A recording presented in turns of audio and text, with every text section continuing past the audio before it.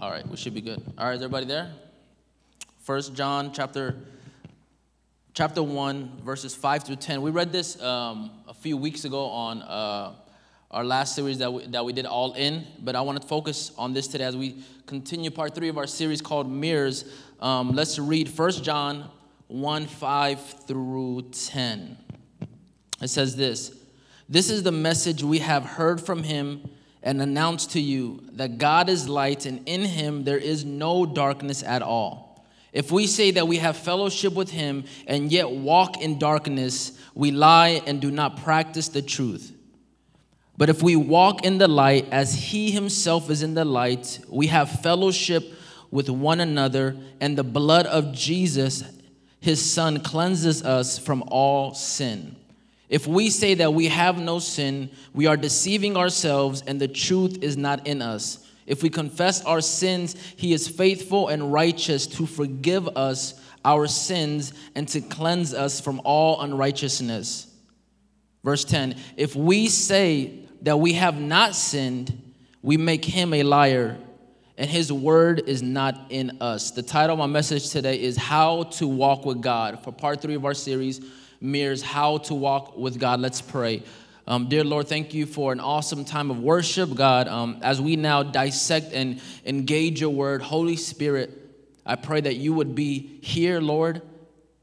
God, it's not that you're actually not here. You're always present, God. You're everywhere present at all times. But God, just help us to be aware of your presence, God, to yield to the Holy Spirit. God, that you begin to shed light in areas of our lives, God, that we have tried to hide from you, which is just complete stupidity and foolishness, honestly, God, because nothing is hidden from your sight, God. Even the things that we do behind closed doors, the thoughts that we think that no one hears, Lord, everything, God, what's a secret here on earth is a well-known and public in heaven. So we acknowledge with you what is sin. God, help us to deal with some of the hard truths of our lives, some of the areas that we got to deal with. God, begin to move and work on our behalf. God, Waymaker, God, you move on our behalf, but sometimes we think that we sit and idly wait for you, God. Most of the time you're waiting and saying it's already being done now by faith. You go and move and receive your blessing, God. So help us to be movers and doers, not just hearers of the word, God, but doers. So thank you for today. Thank you for every individual person that's here today, God. We ask that you would show us through your holy word how to walk as you have designed us to walk. In Jesus' name I pray, amen. Amen. Y'all may be seated. This might be one of the fastest sermons I preach because my boy Abraham got to leave by 1 o'clock, and he running the thing back there. So it's okay, man. God is good. I can give y'all 15-minute soundbite in this. So what I want to talk about today is how to walk with God. How many of you guys know there is a certain way that God wants us to walk? And if you've been with us in the book of Ephesians, we've been talking about what it means to walk with God. But raise a hand, how many of you guys know or remember, if you've been part of our book study in Ephesians, what does it mean to walk with God? You can shout out to me. What does that mean if you know? Okay, follow the Holy Spirit. Anybody else?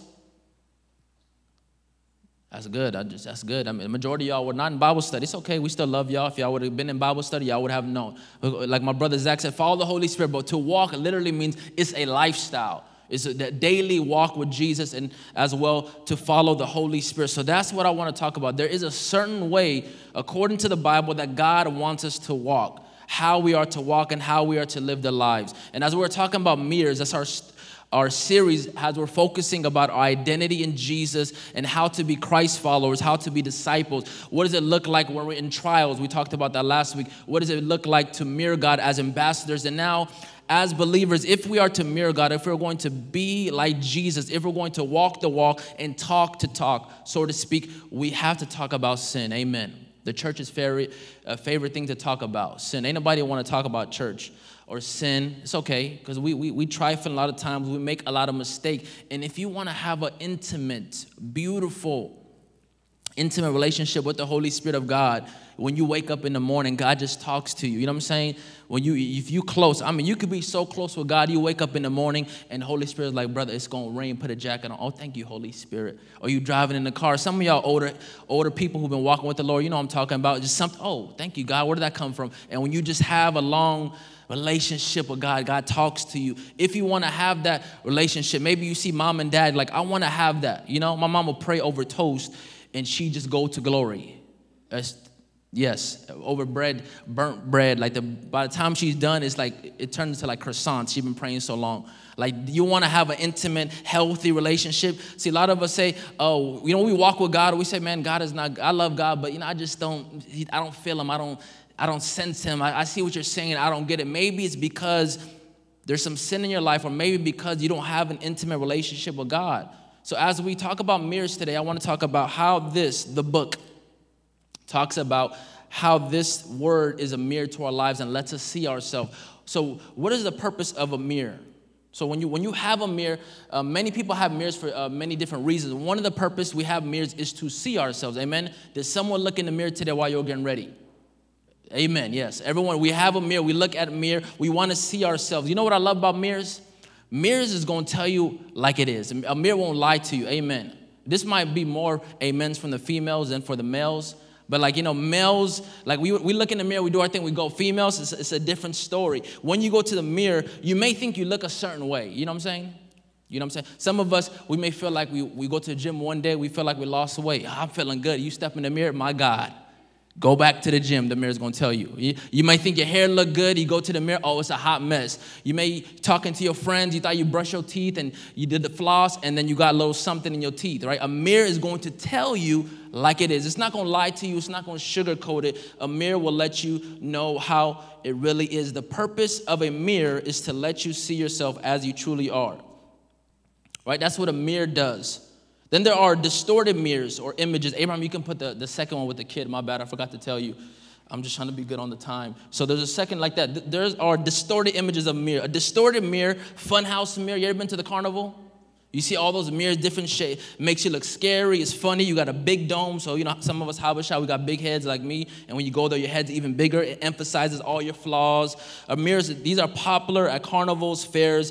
Instead of a normal mirror that tells you how you really look, these mirrors distort images and gives you a false sense of reality. The funhouse mirror or distorted mirrors offer a distorted view of reality.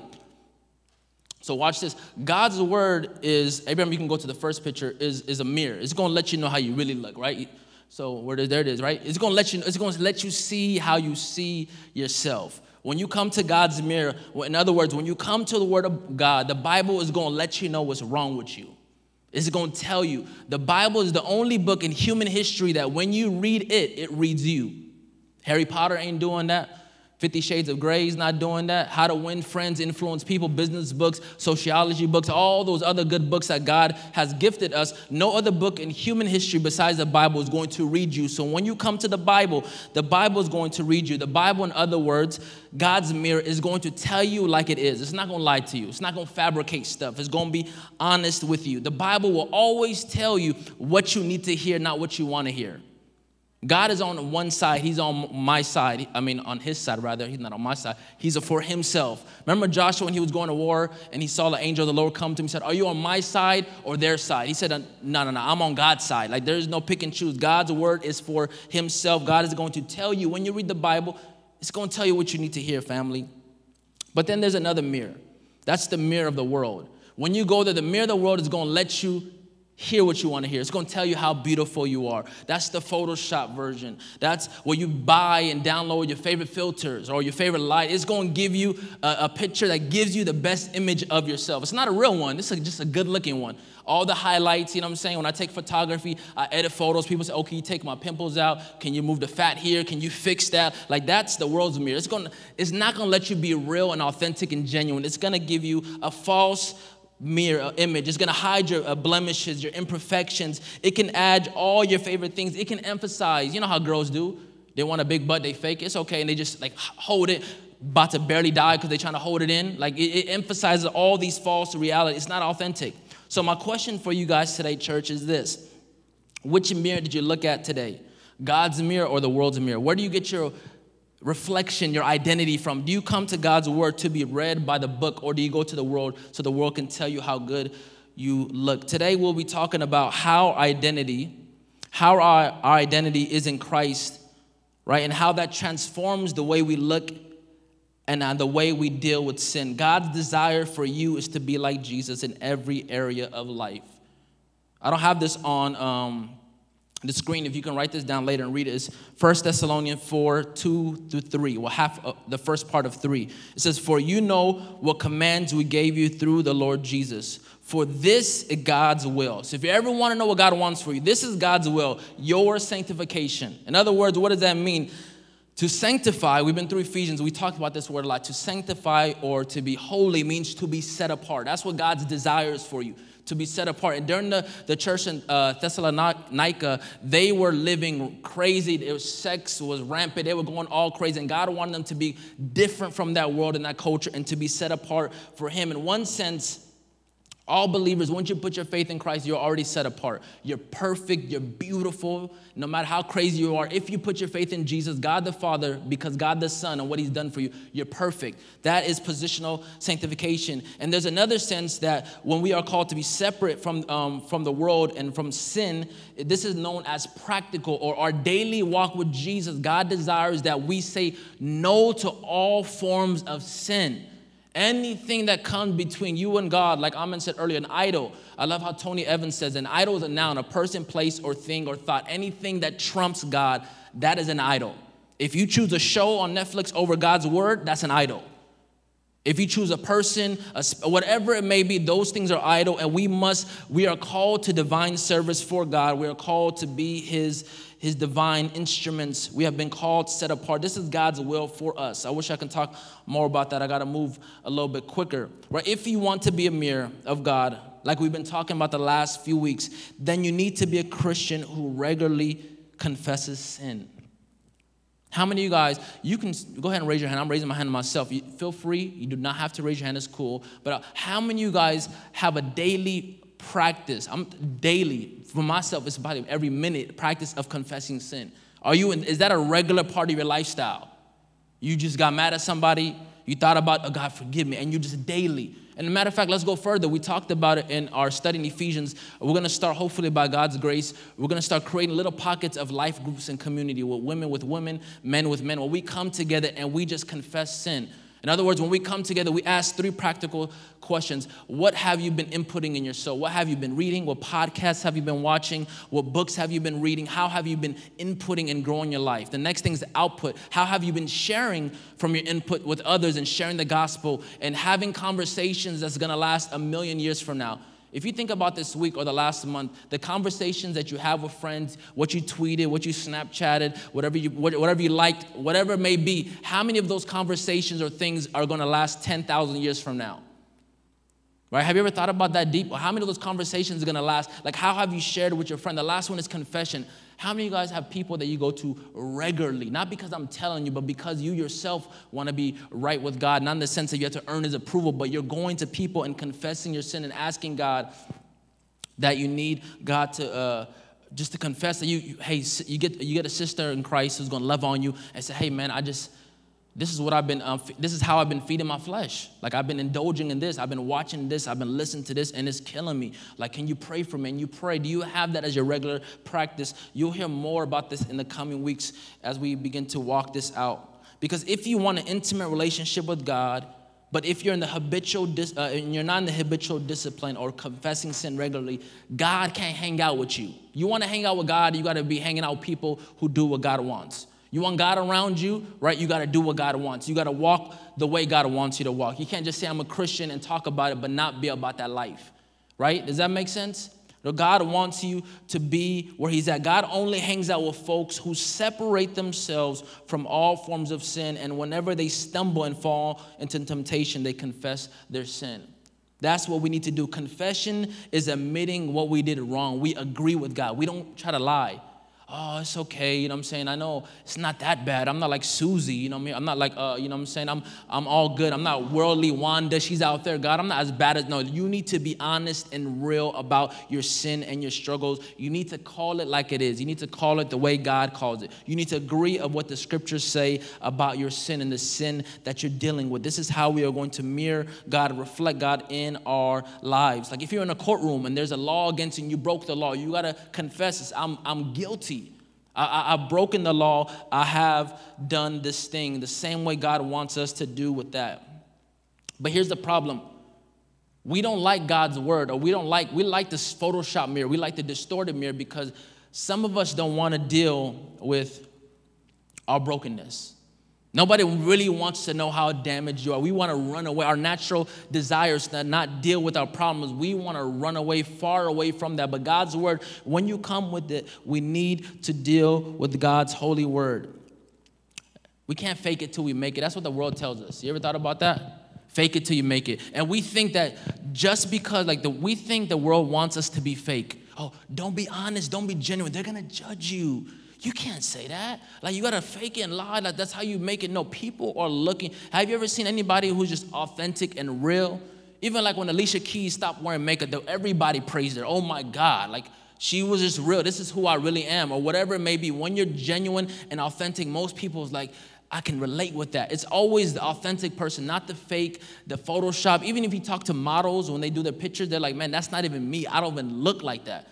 You ever seen any of your famous people? My God, some of us will probably be devastated if we met some of our favorite celebrities and y'all just some average folk. Hey, I thought you ain't nobody, right? We just get lied. We get caught up in this facade. We don't want to be honest with our with what we're dealing with. So let's just walk through this text as best as we can. Abraham, I know I got 4 minutes. You can head out. We'll figure it out, bro. You can leave when you got to leave. Let me read this. 1 John 1, 5 through 10. So follow along again in your Bible. I got 1 point for us, and then a couple things we'll talk about, and then we'll be done. It says this: this is the message we have heard from him and announced to you, that God is light, and in him there is no darkness at all. If we say that we have fellowship with him and yet walk in darkness, we lie and do not practice the truth. But if we walk in light as he himself is in the light, we have fellowship with one another. And the blood of Jesus, his son, cleanses us from all sin.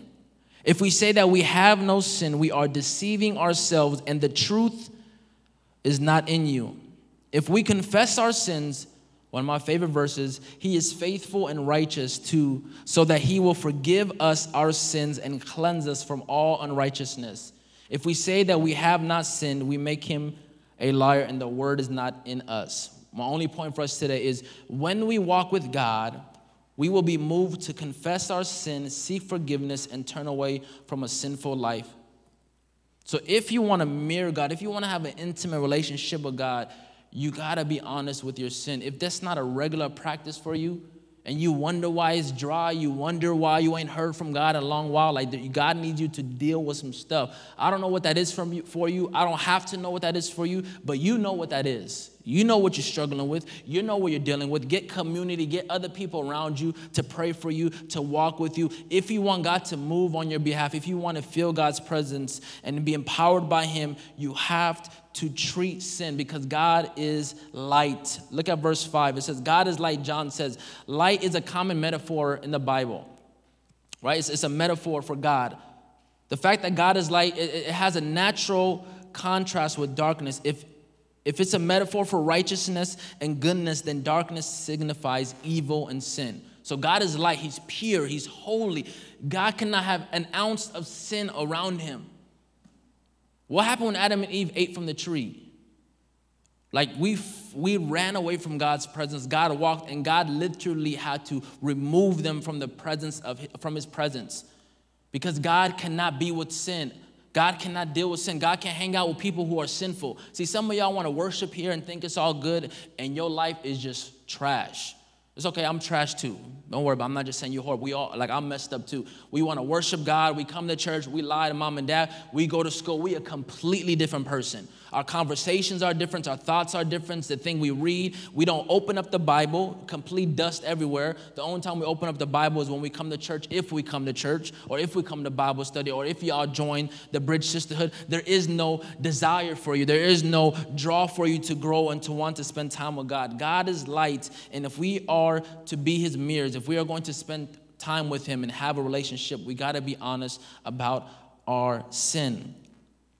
See, God is his eyes are pure. God, the Bible said his word is a double-edged sword. It pierces, it sees our thoughts and intentions. People see what you do. I've always said this, and God sees why you do it. That's scary. God sees the motivation behind everything. Everything you do, God knows why you do it. He sees it. Nothing is hidden from him, fam. You can delete your web browser history. You can delete your tweet, your chat, whatever it is. It's in the database of heaven.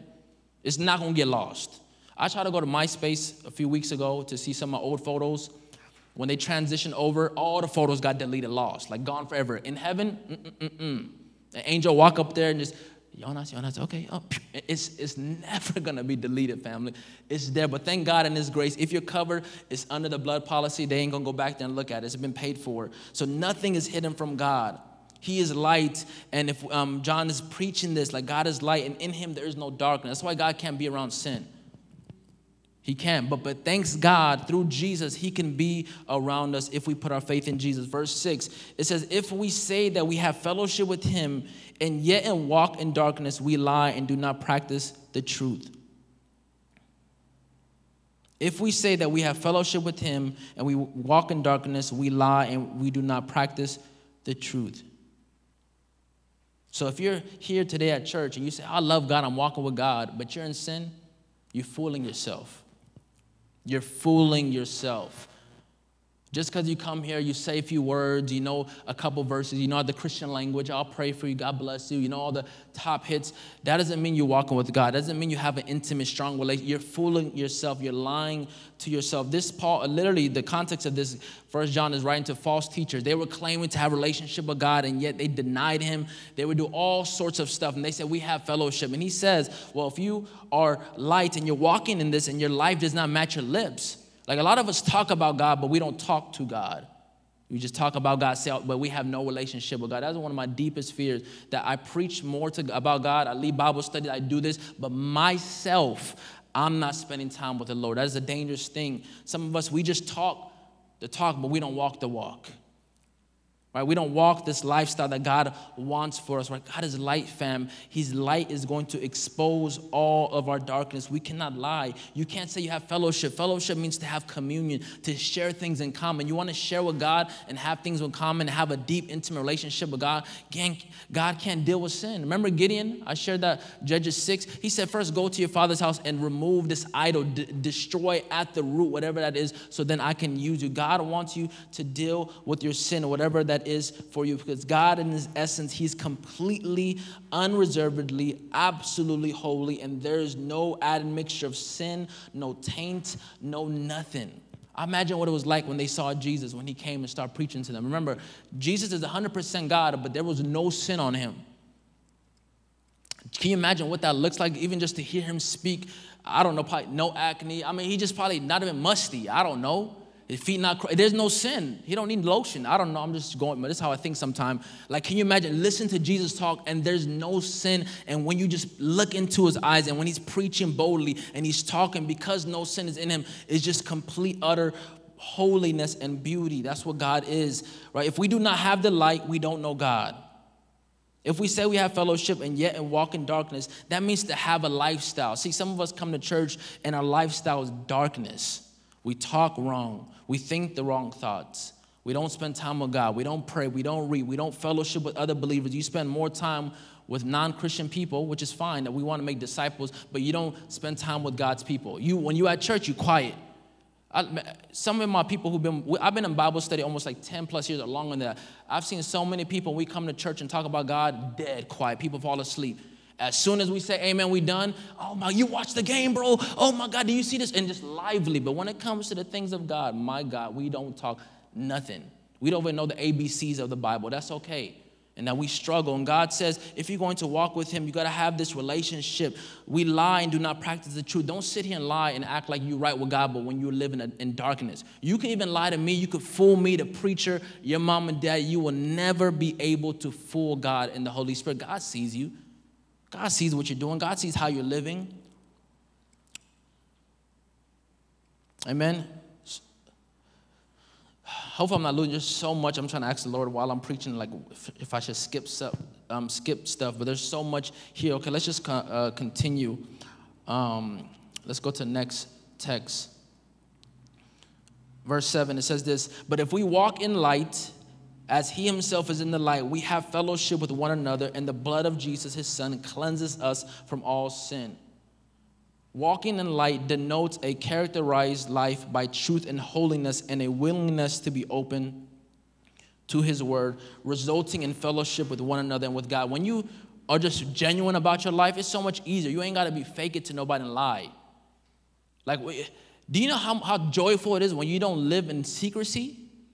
I heard this thing that said Mark Twain Mark Twain was a joker. He told his friends, hey, they found out about you. He told 7 of his close friends, they found out about you, run. And literally his friends ran and left and fled the country. And it was a joke.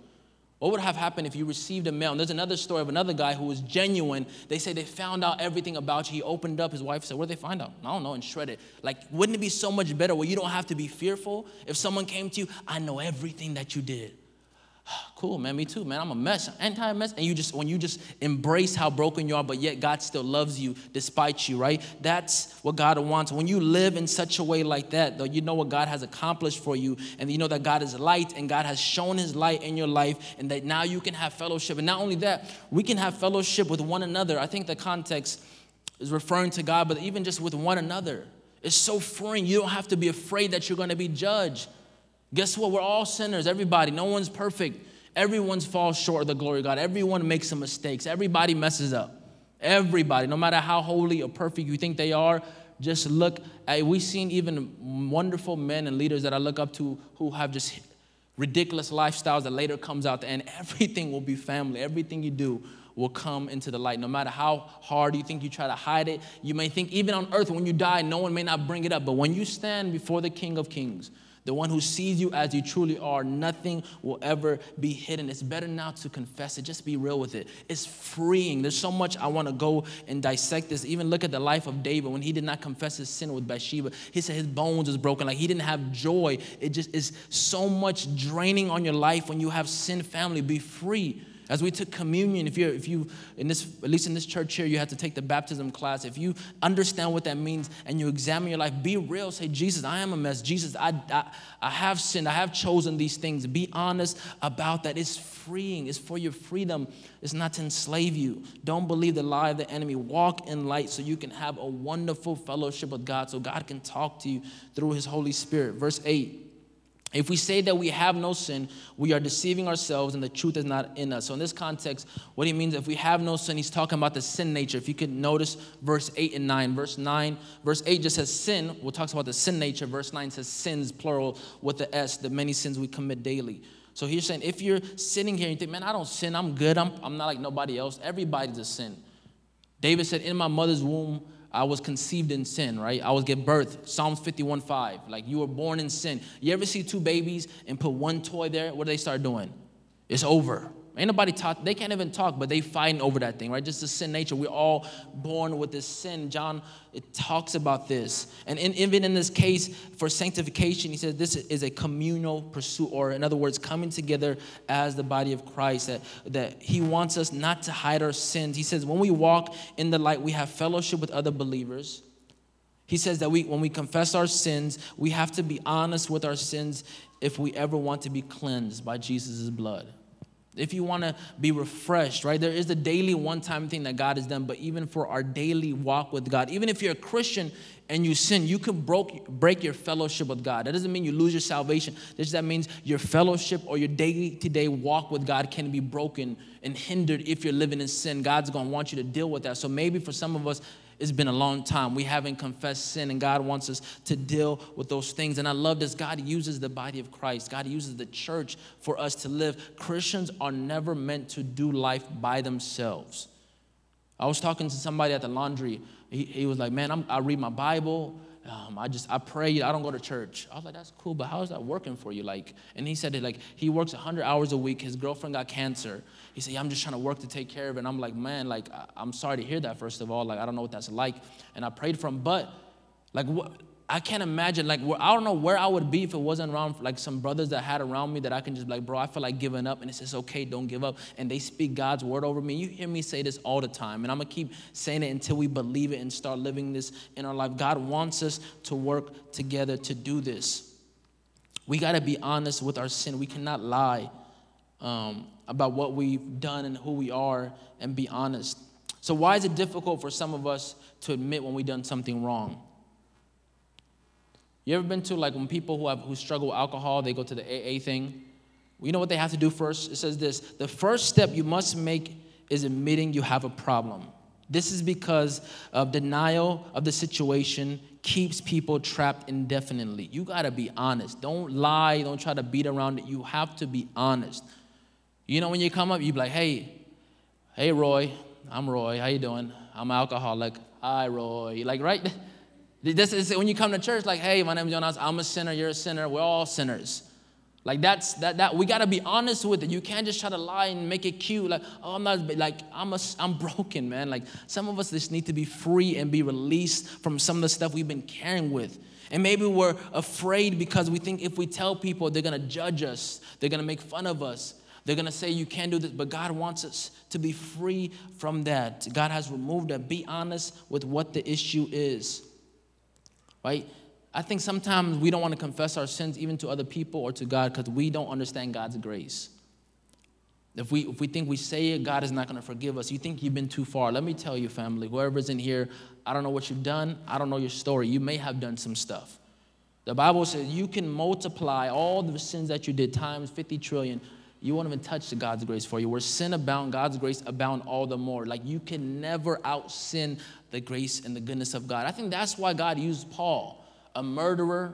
You know what I'm saying? David, he committed adultery. He got his boy killed, slept with his wife, and then tried to kill him and try to lie about it. Like, literally, God used a donkey, for God's sake, a dumb animal, to talk, right, to the prophet Balaam. He used, like, in Kings or Samuel, God uses people. God uses fishermen, uneducated people, no degrees, nothing. God uses Gideon. God, I think he uses those people. So when you see the life of David or Samuel or Jacob, the trickster, you're like, God, okay, God, if you can use them, oh, surely, God, you can use me. Confess it. Give it to God. Let it go. Never underestimate God's grace.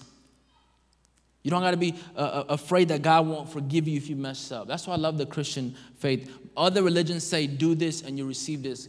Christianity says it's already been done, so come, we operate from a different perspective.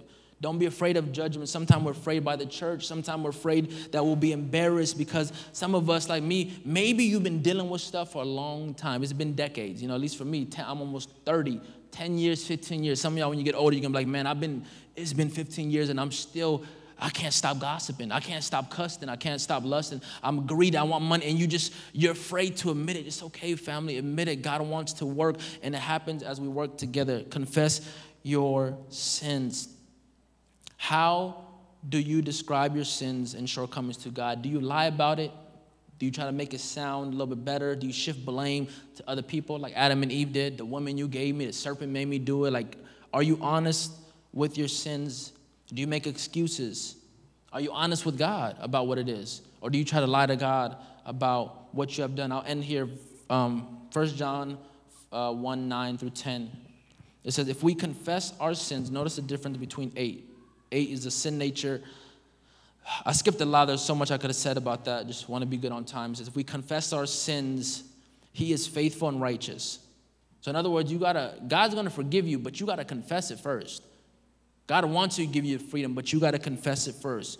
And if he does, he is faithful and righteous so that he will forgive us our sins and cleanse us from every unrighteousness that we have done. If you need cleansing, if you need God to move on your behalf, you need to confess your sins, right? There's only two options when dealing with your sin. You can lie about it or you can be honest with God. And maybe some of us have been lying our whole lives. And now it's time to be honest with God about your sin.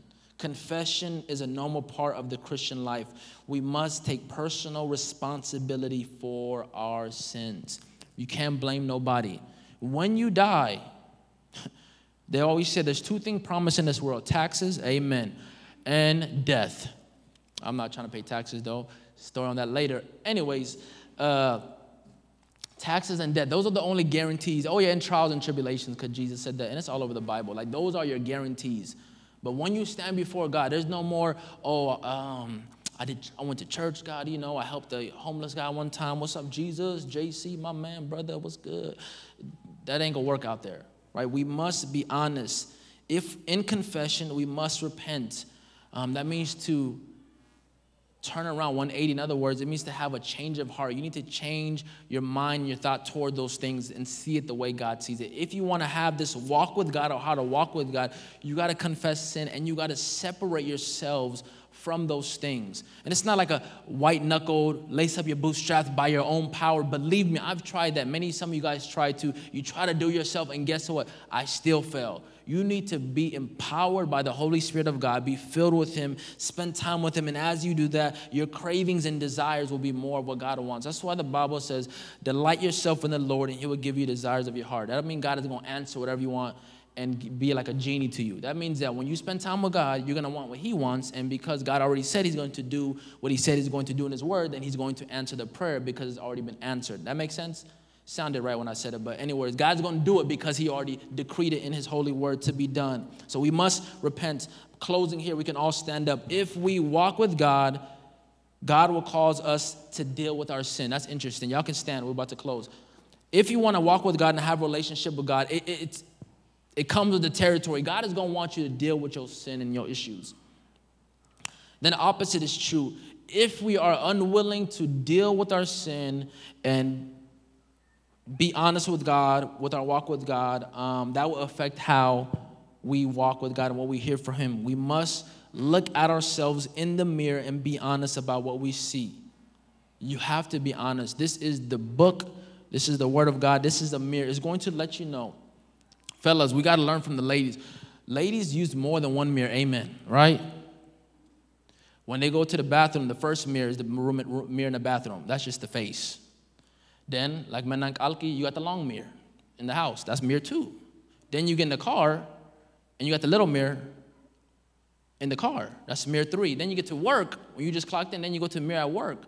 That's mirror number 4, right? And then mirror number 5 is in your pocket. You take it out, it's a little mirror, right? They want to not forget how they look like, right? Fellas, we just one time, we good. Ladies, like, we got to be not only, like, look in the mirror intensely. We got to look at God's Word and look at every angle, every section. We got to make sure that we look like we're supposed to look. Don't look and forget who you are, but remember, pay close attention to how God wants you so that way you can have a successful walk. And if you put your trust in Christ and be empowered by Him and do what the Word of God says, you'll be able to have a successful walk with God.